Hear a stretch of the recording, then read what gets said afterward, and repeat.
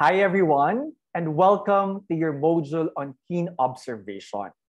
Sa apat pong core coaching skill, isa to sa pinaka-paborito ko because we integrate concepts from neurolinguistics programming. Dito po sa keen observation, makikita natin bakit napaka-importante na tingnan natin yung body language ng ating coaching in order for us to understand them better.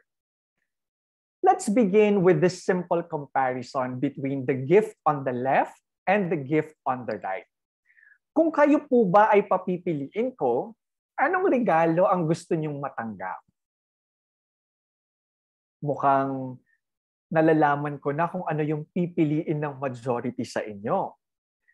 Kung papipiliin ko kayo dito sa before and after look nitong bahay na to, ano po ba yung pipiliin nyo? The one on the left or the one on the right? What does it prove? We are actually visual people. 1/10 of a second is all it takes for others to actually assess us. Even if we do not uncover what's inside, tinitingnan po talaga natin kung ano yung panlabas, yung visual na aspeto. At hindi rin to nakakapagtaka kung bakit yung iba sa atin minsan nagiging judgmental. But let's use that judgment in a good way for our coaching session in order for us to connect more with our coaching. Alam niyo po ba, na sa theory ni Professor Albert Mehrabian when it comes to communication, sinasabi niya na yung impact ng visual aspect is more than half. And in particular, it's 55% compared to the 38% of the vocal impact and the 7% of the words that we use. So when we communicate, the visual aspect is very important. It's easy for us to be understood more if we can actually see the person rather than just talking to the person on the phone or just by writing them when we communicate. Hindi rin po nakakapagtaka na 65% of learners worldwide are considered visual. So let's begin understanding some important points as a coach for us to observe and at the same time to watch for when we are conducting our coaching sessions. Alan Rudok reminds us that our body communicates as well as our mouth. So we should never contradict ourselves. Kung makikita nga lang po natin yung sarili natin sa mirror from time to time, we will be very much aware with our actions because even if we don't say anything, our body is already giving other people a clear message. The first lesson that I'd like to share with you is the proper handshake. Etong handshake, hindi natin masyadong nagagawa lately dahil po sa pandemic. But this is considered one of the most professional touch that we can do with a colleague. Not everyone is comfortable with a hug. That's why we can actually make the other person feel important through a proper handshake. Pero paano po ba ginagawa yung proper handshake? Hindi po pwedeng weak yung ating handshake. It must be firm, but not too firm to the point that we are crushing the hand of our coachee. Kailangan din po not the tip of the fingers, hindi rin po middle, but it should be crevice to crevice. Kailangan mag-lock yung ating kamay. I would suggest using only one handshake rather than the two handshake because the two handshake can be misinterpreted in some ways. The two handshake in some culture, it's considered political. And it could be also perceived as too friendly. Okay? So pag nakita natin si coachee, if possible, kung kaya nang gawin, we can use a firm and a proper handshake to greet them. And then, when we talk to our coachee, it's very important that there are no barriers. I would suggest that you don't actually talk in front of a table because the table can be a barrier. In this particular photo, nakikita po natin na yung dalawang tao, they're facing each other. Wala pong barrier sa pagitan nila. And if you notice, one of the person is actually doing the forward lean action. Ano po yung forward lean?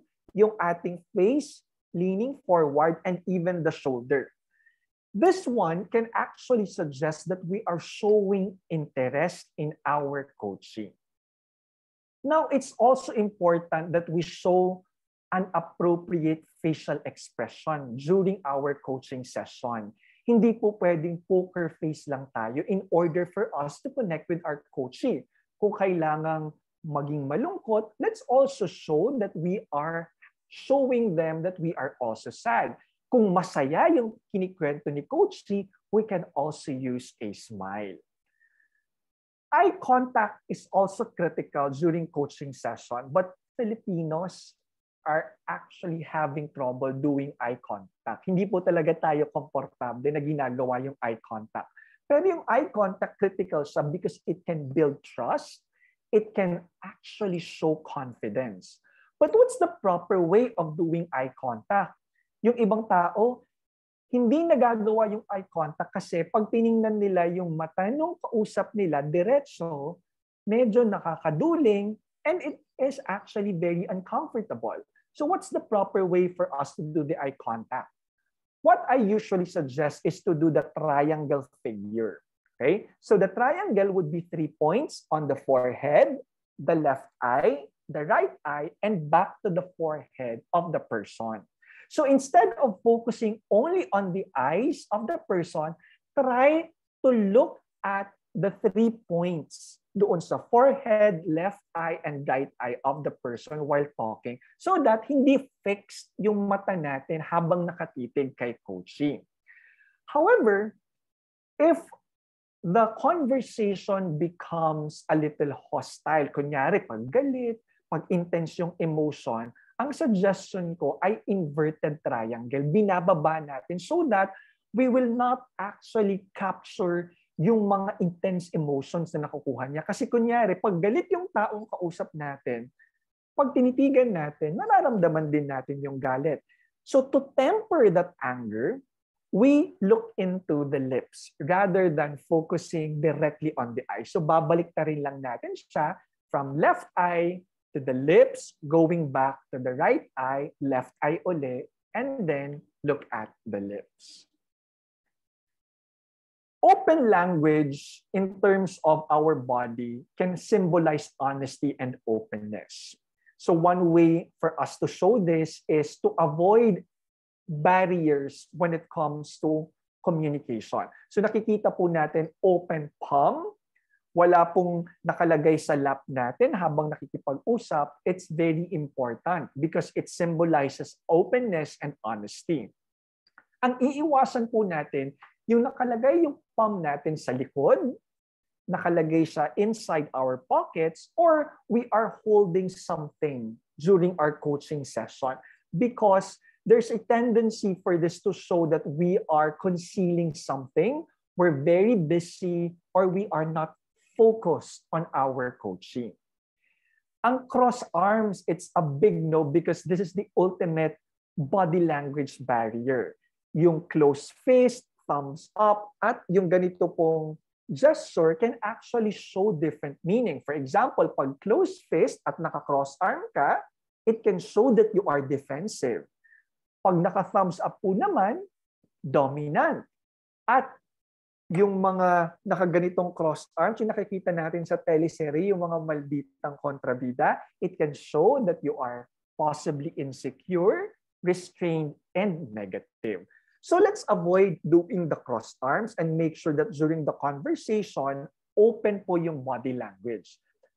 One thing we can watch for during the conversation is if the coachee is doing this particular action. So it can be a signal to you during that conversation. In terms of palm possessions, let's also try to be aware of these gestures. When it's open palm, it's okay because it's submissive. Kung palm down naman, it's a bit dominant. And the big no is the pointing finger because it can show that we are aggressive. Evaluation signals during the conversation can be similar to the ones that are being flashed right now. yung nakaganito po tayo sa ating chin, okay? We're trying to evaluate what our coach is saying. Avoid lang po natin na we do this because sometimes it can also be interpreted as we are bored. Although, probably you're just doing this because it's a mannerism or you're used to that particular action. Lying signals are something that we can also watch for. Like when they keep doing this in their nose, they're rubbing something sa kanilang leeg, sa likod, okay? And they're doing this. These are some signals that we can watch for during the conversation. Avoid po fidgeting when we're doing the coaching session. Sometimes siguro dahil open questions yung tinatanong nyo at mahaba yung sagot ng ating coachee, we keep playing with something like a pen or our cell phone, or probably we're tapping something, okay, on our seat. So avoid that. That can be very distracting. Lip smacking should also be avoided. Siguro habang may sinasabi si coachee, biglang ginagawa natin yon, and it can also prevent the coachee from sharing more details. And swaying and rocking while doing the coaching sessions, these are big no-no. An open body language would simply mean we soften the way we communicate. Soften would mean we smile from time to time if needed. We always do open gestures. We face the person, never turn your back on your coaching. As much as possible, touch should be limited to the handshake, or kung hindi pa rin talaga pwede dahil nga pandemic tayo ngayon, no touch. Maintain that eye contact, and we can do nodding in terms of agreement. Okay? Now, I'd like to share with you the concept of mirroring and matching. Kung mapapansin niyo po dito sa slide na pinapakita ngayon, yung past US presidents and some of their cabinet members are actually doing that mirroring and matching. Pag sinabing mirroring, ginagaya natin mismo yung tao. Yung matching naman, may lag lang ng konti. This has been studied over time, and the idea is that people will feel most comfortable around those who are similar or like them. And at that point, they feel that their point of view is understood because of this mirroring and matching. Now, what are the things that we can mirror in order for us to have that certain connection? Number one, yung non-verbal gestures. So make sure that we do open non-verbal gestures. Pwede nating gayahin. So for example, nag-lean forward si coaching, probably you can also do the same. Kung nag-cross legs naman is okay as a gesture because it can show that you are relaxed. We can also do that. Pero careful lang kasi ayaw natin magmukha na parang yung ginagaya-gaya lang natin at iniinis yung tao. Okay?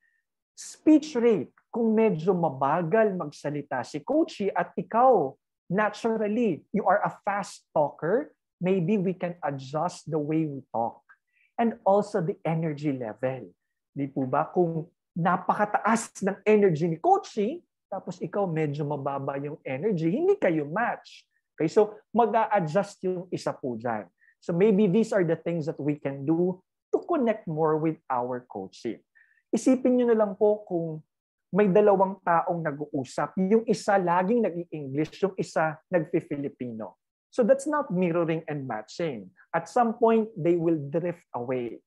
Katulad din ng kunyari, pupunta ka sa party, lahat naka-formal attire, naka-suit, tapos biglang ikaw nakapambahay or pajama. So you are not similar to them, uuwi ka na lang from that particular party. So that's the concept of mirroring and matching.